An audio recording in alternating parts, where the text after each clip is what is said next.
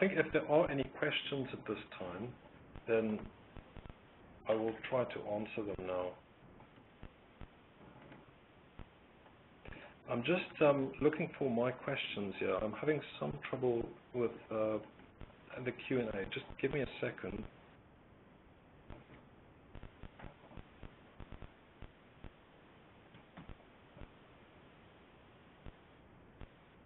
Okay, I've got a question here.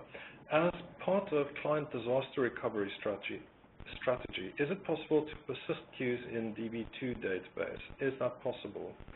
The answer is yes. It's possible to persist queues in any form you like, provided that you implement a queue plugin yourself.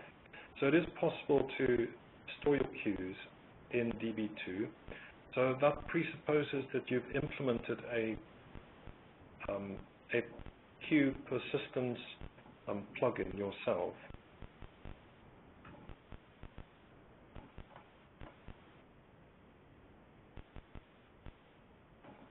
I've got another question here asking, what is the advantage of using Erlang in comparison to other programming languages that uses the actors concurrency model, like Scala or Groovy? So that's a pretty good question. I'd say one of the features that I'm very impressed with in Erlang, and it makes it a really sweet spot for protocol implementation in particular, is the binary matching. So I'm not aware of any feature in other languages that are as expressive, as concise as matching, doing protocol analysis and matching binaries from the network as we have in Erlang. I don't think Scala or Groovy has anything quite like that.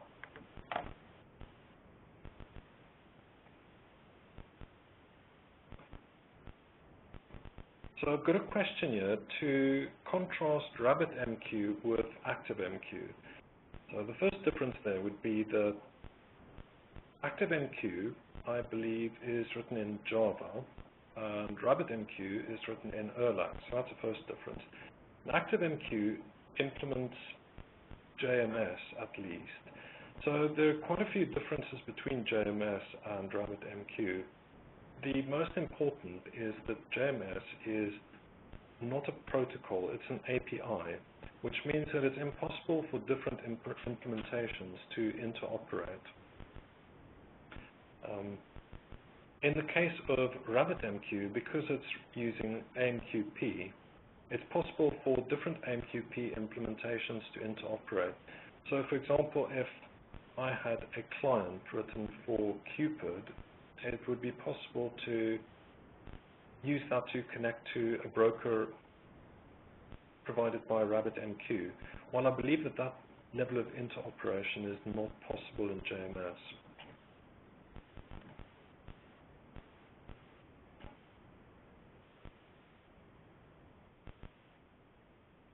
I've got a question here asking, how does redundancy work in Rabbit?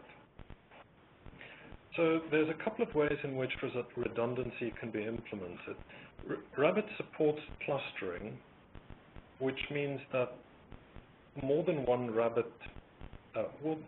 Erlang node can be used, and those nodes make use of the Amnesia database to share their configuration. And it's possible to set it up in such a way that if one of those nodes disappears, that the other nodes can continue to work. So that would be the simplest way of implementing some way of redundancy. The better way of implementing redundancy would be to make use of what's called high availability. So in this scenario, you'd set up two different brokers and set up shared storage between the two of them and use a failover mechanism to decide which of those two brokers is the active broker. So if something goes wrong on the one broker, it's possible for the other broker to read the shared storage, and to start up an identical copy and to take over where the first one left off. The redundancy story is one that at the moment uses the described scenario on our website uses Pacemaker and DRDB, and we're actively working towards making that easier to implement at the moment.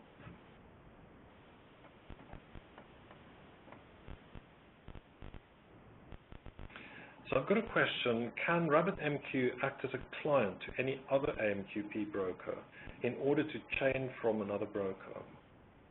So that's something that's generally called federation, and RabbitMQ does have a plugin called Shovel which lets you do that. So it allows you to connect any two brokers together and to act as a client to one and to send all the messages from the one queue to another exchange. So if you take a look at the plugins on the RabbitMQ website, you will see a link to the Shovel, and that, I believe, answers exactly the question that you posed here.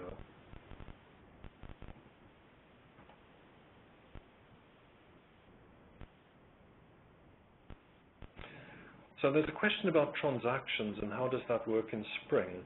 Unfortunately, I don't know about how transactions are implemented in Spring. RabbitMQ does implement transactions. How much of that is exposed in Spring, I'm unfortunately not aware.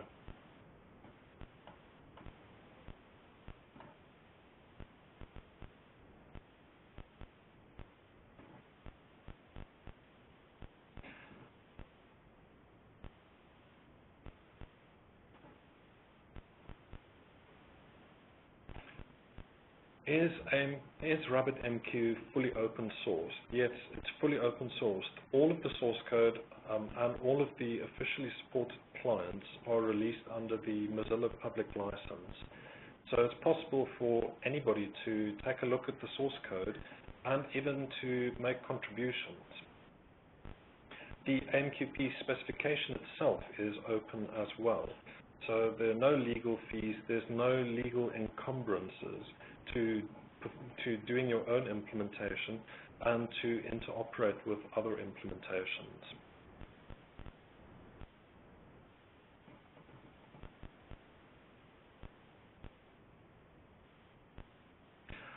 I've heard that exchanges and bindings will be changed to queues and links in AMQP 1.0.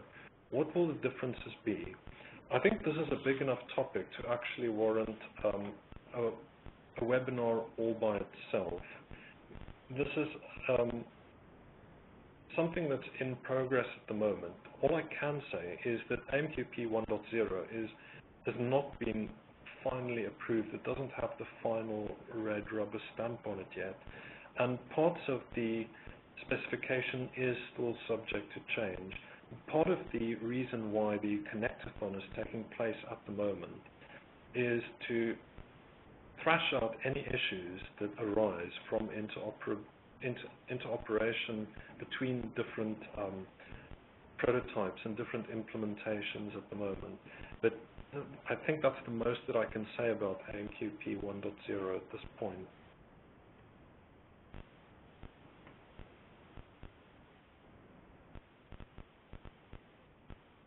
Could you summarize the new additions to RabbitMQ 2.0 compared to 1.0? For example, message TTLs. So message TTLs is one of the examples of something that was added. However, Rabbit is continually getting new features. The biggest difference between 1.0 and 2.0 is the introduction of the persistence layer. What that means is that the number of messages that can be stored in a queue is no longer limited by the amount of RAM that you have in your server, but only by the amount of disk space that you have in your server. If you're still using 1.0, then you should definitely consider upgrading. There are very few reasons to continue to use 1.0. There are other changes as well. None of them, I think, are as global in scope as the persistence layer.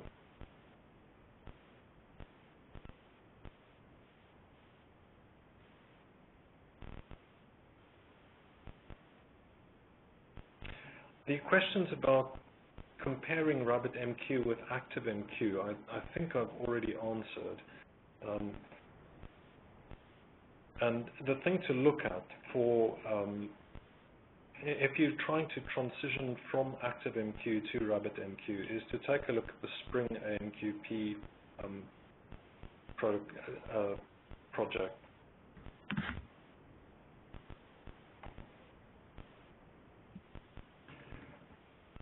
I would like to ask if the message body can be only text, string, and also any object with some serialization, deserialization defined. That's a very good question. I think I did mention that the message has to be a byte array. AMQP doesn't have any opinion, or it doesn't impose any restriction on what you put in the payload. Unlike JMS, which defines a couple of different kinds of messages, AMQP simply has a byte array payload.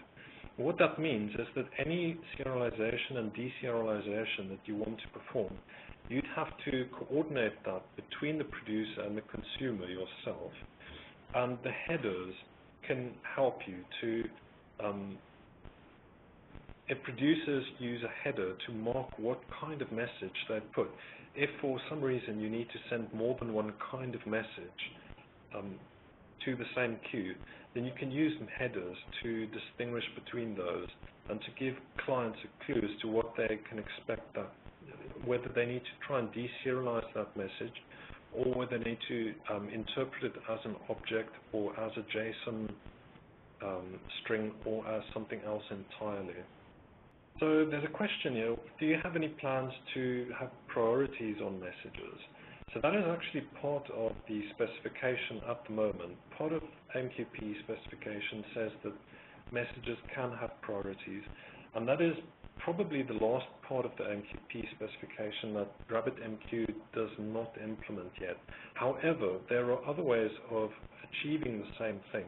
By using direct queues, to use separate queues for separate priorities, you can achieve the same effect. And for that reason, it's not been a high enough priority for us to implement that yet.